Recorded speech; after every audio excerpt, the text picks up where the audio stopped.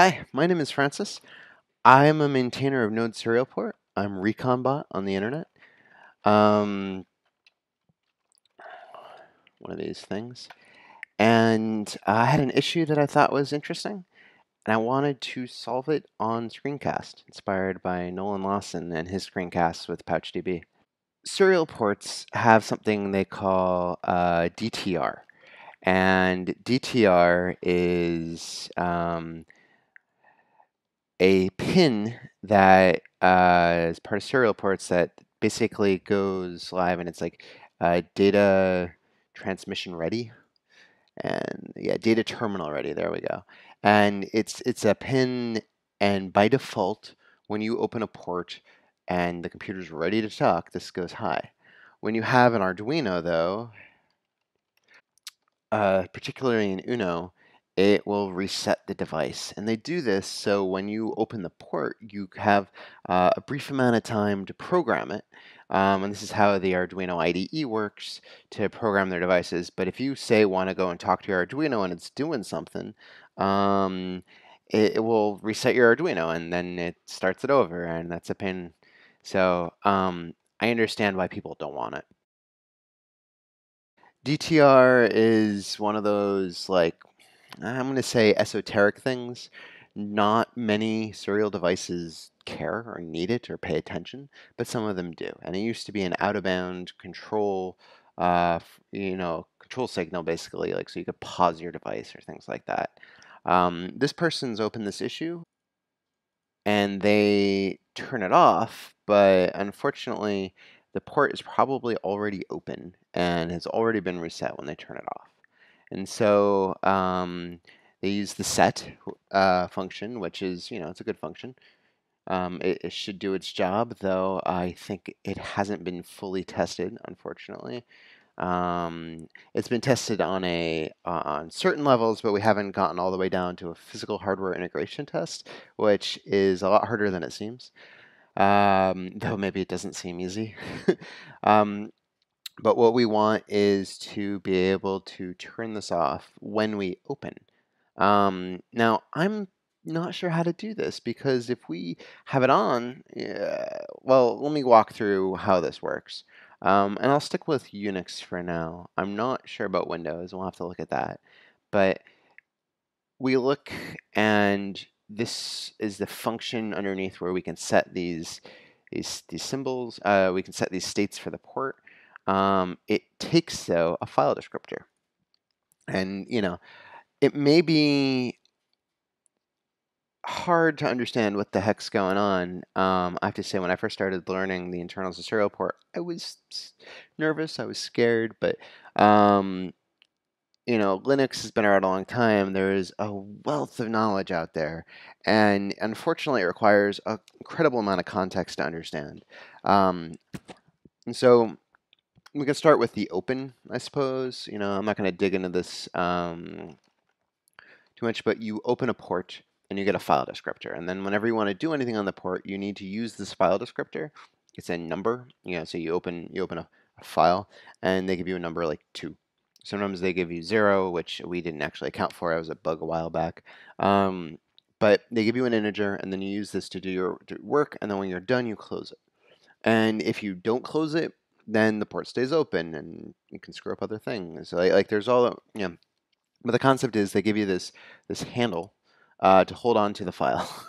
That is a small, easy to store, reference, and that is an integer, a small positive integer, and that's actually all they really um, give you. I mean, like tell you what it's going to be. Like, hey, it's a small non-negative integer. Good luck.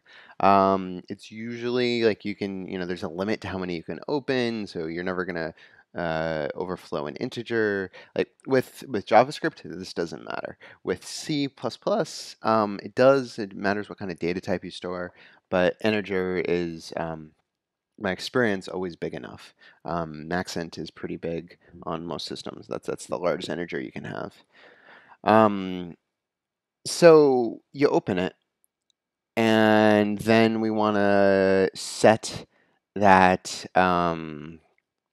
It's sort of a weird thing. You have to read it and then write it to get this struct. Struct is like a JavaScript object, and so you read the data to find out what the current settings are, the IO control flags, I guess, and then you modify it and then you write it again. And this way, you're only changing what you intend to change. Um, I find it kind of this concept is the same on Windows. It's the same for a lot of things in C and C++, and I guess I get it, but it's still weird to me. Um, so we want DTR, and here we are. It's a bit we set in the. I guess that I don't know. We'll figure this one out. We can also go look at the code we wrote to do this, and the code that exists in SerialPort.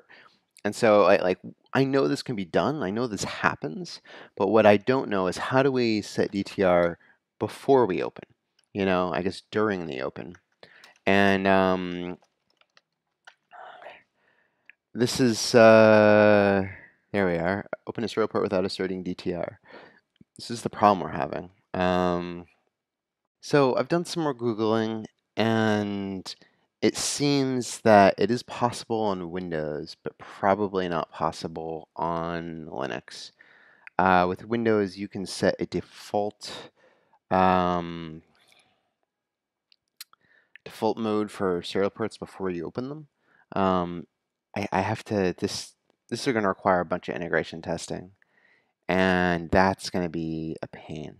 So how do we proceed? I don't think I'm going to solve this today, but I think we can give this person an answer.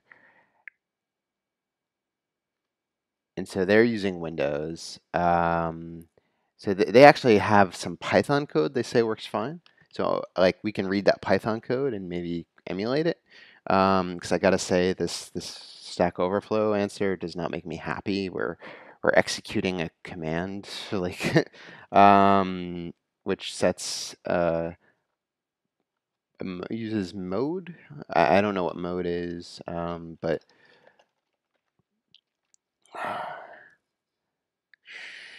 yeah, that's a hard thing to search for.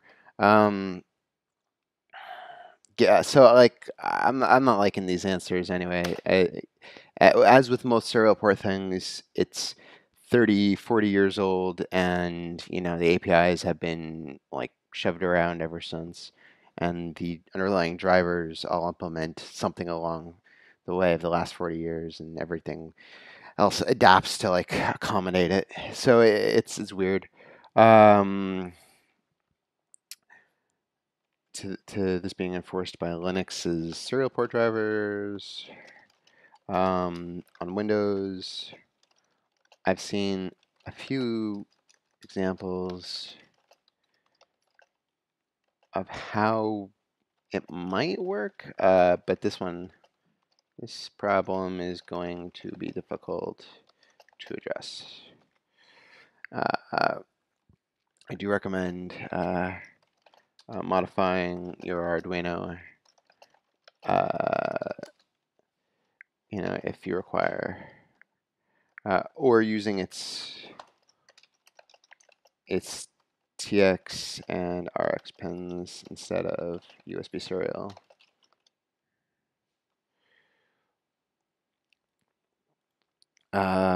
If you don't want it to restart.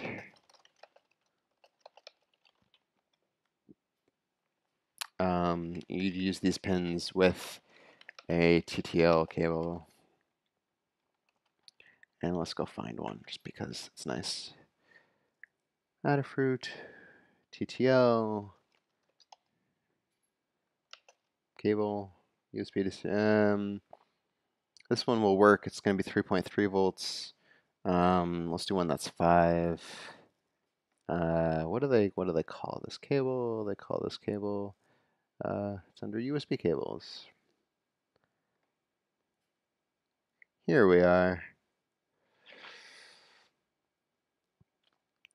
This one is broken out wires. That would be more handy for them. Is this only 3 volts? They are.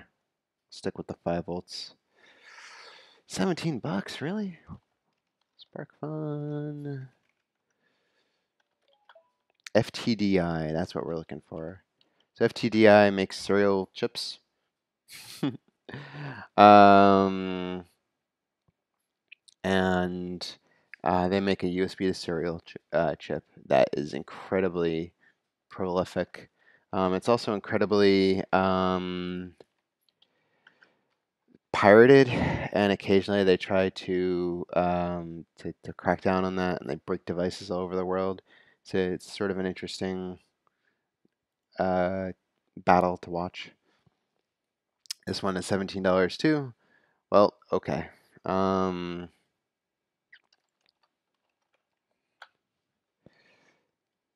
With a USB TTL cable, Spark Fun, Adafruit.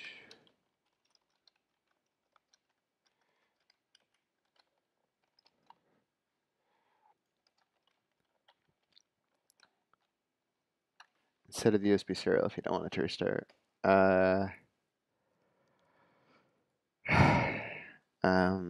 Okay. Just being force release there. You mentioned, all right. So, a nice call to action. You know, you have some code that might work. If we can copy it, we will. And here's a hardware workaround. And I don't think I misspelled too many things, so let's go.